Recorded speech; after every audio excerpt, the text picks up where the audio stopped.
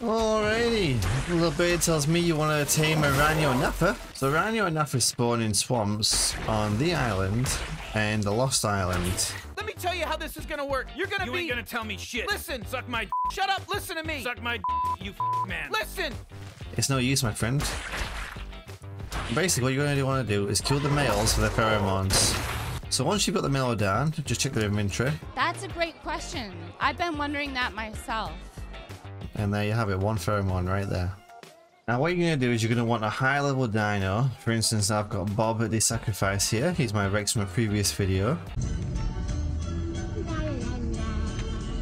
And Bob the Sacrifice has got no idea that he's about to be impregnated. Did you hear that, Bob? You heard that. So what you want to do is you want to feed Bob the Sacrifice a pheromone. Put it in his inventory and then feed it to him. However, don't do that just yet. What you're going to do is you're going to want to get to the Rhino that you want to tame and put his health down to about 100 points. Now, unless you're using damage tracker, that can be really hard, but I'm going to attempt it. So for the purpose of this video, I'm going to spawn one in and you're going to see how it all works. Like I said, we feed Bob the Sacrifice. And that'll make him start glowing red. Beautiful. Then take him to where you want to get the tame. So now we have our Rhino here. And now we have to get the Rhino down to 100 health points.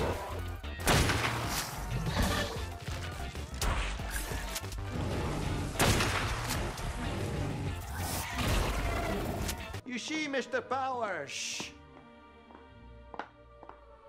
I love gold. Bob the Sacrifice ain't doing so well. Here we go. So there you saw it right there. As soon as we got his health down to 100, Bob the Sacrifice got impregnated. So you'll see right now it says incubation time remaining. So you've got 52 minutes on this and he's got cravings in 8 minutes. When he gets cravings, it's going to give you an item that you have to feed him. So as you can tell here, Bob the Sacrifice is craving Enduro Stew. So what you want to do is feed him this Enduro Stew. And then you'll want to be waiting for the next craving in 8 minutes and 24. So just keep on repeating that. Keep on feeding them what they crave. So Bob the Sacrifice is craving a golden Hesperornis egg. Doesn't ask so much, does he, Bob? Now these cravings you unfortunately do have to fulfill because it helps keep the creature alive. I don't know why I gave it to him. I can feed it to him. Now as you can tell, even though he's got meat in his inventory, he is still losing health. So you could probably get away with a little bit of not feeding them what they're craving, but it's advised just to give it to them. The craving's a craving. I think you've seen better days, Bob. Okay, so now he's craving a Quetzal egg. You know what, dude? I'll get you a Quetzal egg. Alrighty, so incubation time has just arrived. Are you ready to give birth? You look like you're ready to burst. It'll be okay. Bob the Sacrifice. You'll be okay, I promise you. You'll be alright. I know you're in pain right now. You'll be fine.